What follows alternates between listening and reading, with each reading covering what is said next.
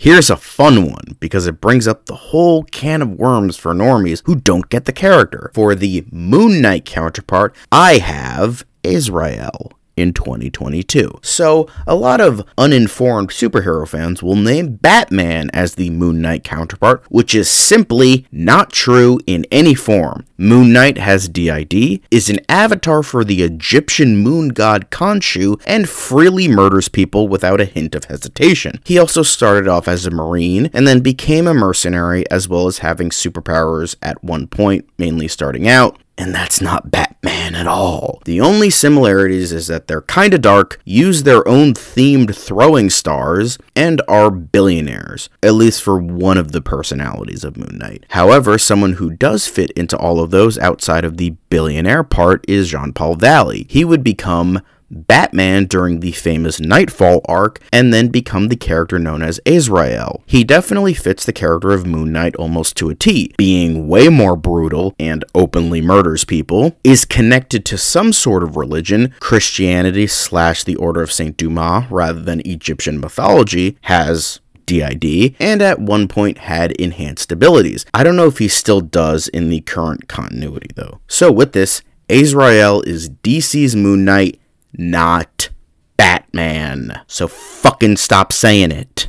Due to the relatively small cast, this should be pretty easy. Jean-Paul Valley would be played by Alexander Ludwig. The Layla El Fayouly counterpart would be a character named Lily, as that was the only person I could find that was maybe closest to a love interest for Jean-Paul Valley. She would become a character named Samaritan by the end of the series. She would be played by May Callumway. The voice of Khonshu would become the voice of Azrael, the actual Angel of Death in Jean-Paul Valley's head, played by F. Murray Abraham. For the villain of Arthur Harrow, I decided on Ludovic Valley, Jean-Paul Valley's father, because Harrow in the show was the avatar of Khonshu previously, and Ludovic was the Azrael before Jean-Paul Valley. However, he died, so Jean-Paul Valley took over the mantle. Well, here it's revealed that he didn't die and wants his title back, as he thinks that his son has tainted the title and is unworthy. He would be played by Ethan Hawke. Then finally, for the character of Anton Mogar, I think that's how you pronounce it, also known as Midnight Man, I decided on Michael Lane, who would later become another version of Azrael. He would be played by Rob Brown.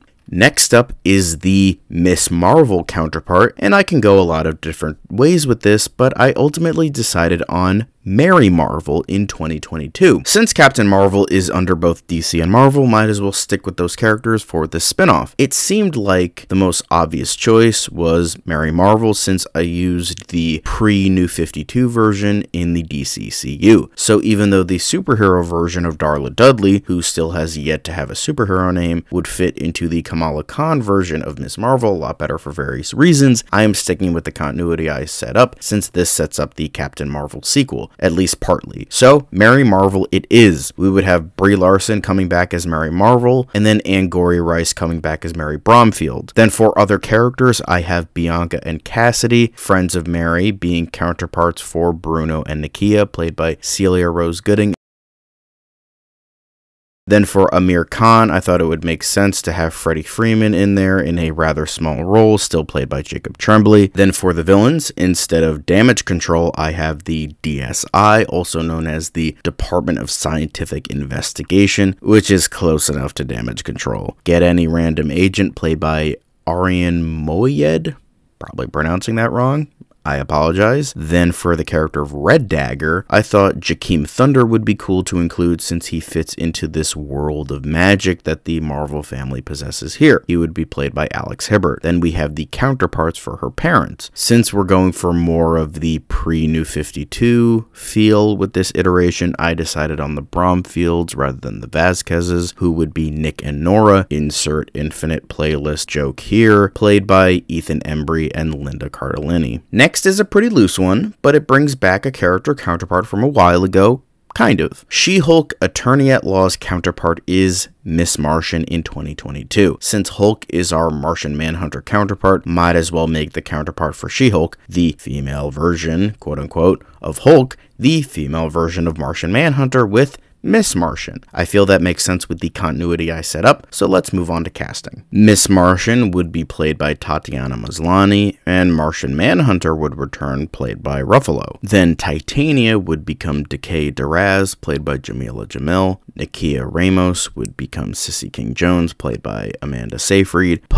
Pugliese would become Victor Stone, still played by John Boyega. Ma'alefek would return, played by Edward Norton. Mallory Book would become Bombshell, played by Renee Elise Goldsberry. Dr. Midnight would still be played by Charlie Cox. And finally, I decided that Hulk King would become Prometheus, played by Josh Segarra. Couldn't really find a good counterpart for that, so I decided on Prometheus, considering that's who Segarra played on Arrow. Just a funny little in-joke is all. But I don't want to think about this shit show more than I want to, so please, let's move on. Another pretty loose one, but it is again the closest I could possibly do for a counterpart. Secret Invasion now becomes Invasion in 2023. The only thing that these have in common is that there is an alien invasion involving weird-looking, brightly colored aliens. But hey, the adaptation of Secret Invasion has as much to do with Secret Invasion as DC's Invasion does anyway, so it's whatever. What I wanted to do was have the protagonists be human characters, seeing these aliens invade, because I feel like that would be pretty interesting to have a very human reaction to an invasion, like how Nick Fury is the protagonist of the miniseries. So the characters that would be the protagonists would be Amanda Waller, still played by Angela Bassett, Wade Eiling, played by Dermot Mulroney, Lex Luthor, still played by Hugo Weaving, and Maxwell Lord, still played by David Tennant. Due to this version premiering in Cameron Chase, and that version being more in line with the later version of the character, while this is more representative of the original version of the character because it obviously happened before in the comics. So I'm gonna tie it into the fact that he was under some sort of mind control, maybe from the alien invaders, but he somehow broke out of it. Now he's just a douchey rich guy, just like the original incarnation. So you have all these different perspectives on how to react to the alien menace. You have Eiling, who just wants to obliterate them. You have Waller, who just wants to defend the Earth from them, but for her own personal Amanda Waller-like reasons. Same with Luthor. And then you have Lord, who wants to use whatever power they have against them, but maybe not necessarily just kill them all. Obviously, heroes would appear in this series, and they would be the Omega Men, with all the characters from the previous film returning. Firestorm, the Jason Rush version, played by Kingsley Ben-Adir. Blue Beetle, the Ted Kord version, played by Jason Sudeikis. Booster Gold, played by Sean William Scott. Fire and Ice, played by Isis Valverde and Josephine Frieda Pedersen. Guy Gardner, played by Alan Ritchson. Creeper, played by Will Arnett. Hawkman, still played by Jake Gyllenhaal. Hawkwoman, played by Amelia Clark. Martian Manhunter, still played by Mark Ruffalo. Deadman, played by Ben Mendelsohn. And Superman, still played by Matt Bomer. The alien invaders would be brought down to just 3, with it being the Dominators, the Daxamites, and the Thanagarians. The Daxamites would then help humanity to defeat the other 2 races, and they all win, with maybe some deaths on the good side. I don't know what those would be, but whatever they are would work.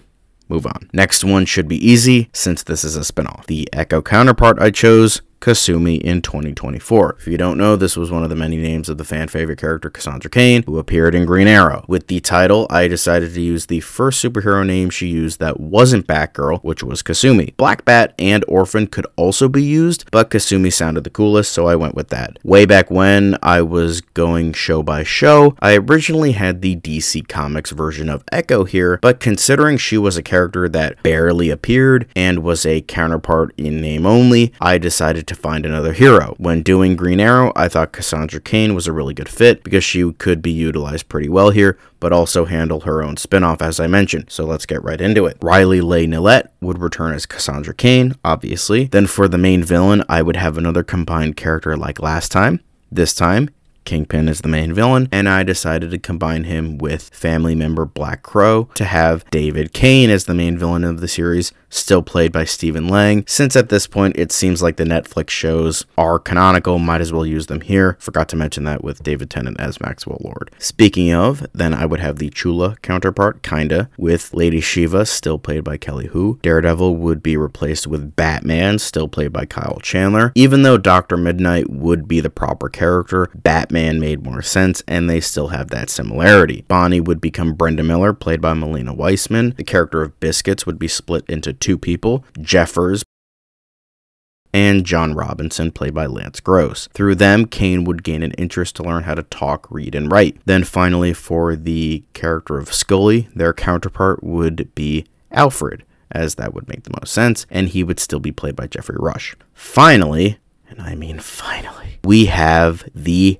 Agatha, now with no subtitle, counterpart with Madame Xanadu in 2024. Since Madame Xanadu appeared in Zatanna, I split the character of Agatha into the main villain and her. I opted for her to have the spinoff. Plus, in the comics, Agatha is a straight-up good guy, much like Xanadu. Plus, I like the character, and she still has yet to be properly adapted. The version in Swamp Thing was alright, but not great. Since this is mainly casting and not really plot, I don't have to worry about the lack of plot here. Gillian Anderson would return to play Madame Xanadu. Then for other counterparts, there is Rio Vidal, who would become Marisol del Rios, played by Aubrey Plaza. Billy Kaplan would become Charlotte Blackwood, a pupil of Xanadu, played by McKenna Grace. Lilia Caldrew, who would become the Spectre, played by Tony Curran. Jennifer Kale would become Raven, played by Chloe Grace Moretz. Since in this case, Cloak and Dagger is no longer canon to the MCU, Raven and Starfire is no longer canon to the DCCU, so we get a recast. Alice would become Tracy 13,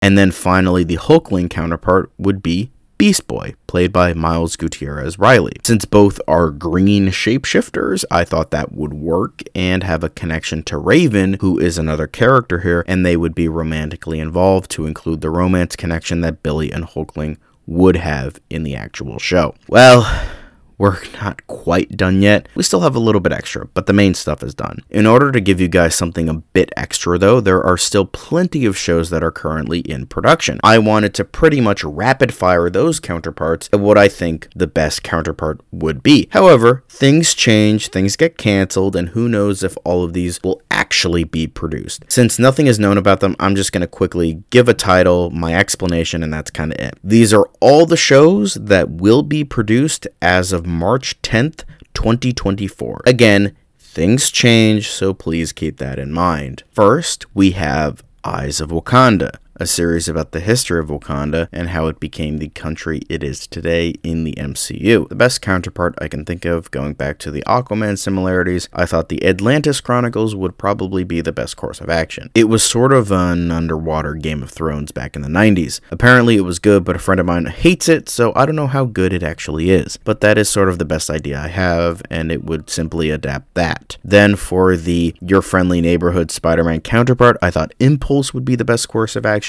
Well, it could just be another show focusing on the main Flash at this point, Wally West, in a multiverse sense, like the show is doing with Peter. I decided to include yet another Flash family member with Impulse, because with how they're doing this show, I thought Impulse fit. Plus, he's a great character that doesn't get a ton of time to shine. We then have Daredevil Born Again, and that would become Dr. Midnight Reborn. Pretty simple, gonna either be a continuation of the original show or a soft reboot. No idea with how they're gonna be doing it at this point, but simple enough. Next up is Ironheart, and with our history in terms of the Iron Man character, I thought Batgirl was a good counterpart for that. She is sort of that fun, quirky character that Batgirl is in many ways, and is also extremely intelligent. I was originally going to go with Batwoman, but I thought that Batgirl fit better in terms of personality. This show is in post-production, so I could have moved it up with everything else, but it doesn't have a release date, so I had to put it down here with the other things that were either in development, production, or filming. Then for the Untitled Wakanda series counterpart, I will go with an Untitled Atlantis series. Since we know nothing about this series other than it's a Black Panther spinoff, I'll just leave this here. Then for the Marvel Zombies counterpart, the most obvious choice would be Deceased, since that was the basis for the original episode, so we'll be expanding upon it here, just like they are. Now we have the Wonder Man counterpart, and since the closest thing to that character would be Superman, I decided to go into a different direction with Captain Comet. Wonder Man is a character that kinda has every power. While Superman does have a lot of powers, Captain Comet almost puts him to shame. Same with Wonder Man having a laundry list of powers. I know there's probably a better counterpart out there that isn't Superman, especially a character that has gone from villain to hero, but I'm not hugely familiar with Wonder Man, so we'll just have to settle for this. Next is the Nova series counterpart, and it's a pretty obvious one with Green Lantern. Nova Corps is a clear ripoff of Green Lantern Corps, So boom, there you go. Finally, we have Vision Quest about White Vision, and its counterpart would probably be Cyborg. Both are robotic characters with a grab bag amount of technological powers. It works. Plus, Vision Quest would be a spin-off of WandaVision, but none of those characters in Zatanna fit Vision Quest, so that's why I put Cyborg into Miss Martian so that he can set up his own spin-off. Shut up, it works. But that is it for the DCCU shows. Next up are the DC turned Marvel shows, starting out with the Marvel version of the Arrowverse.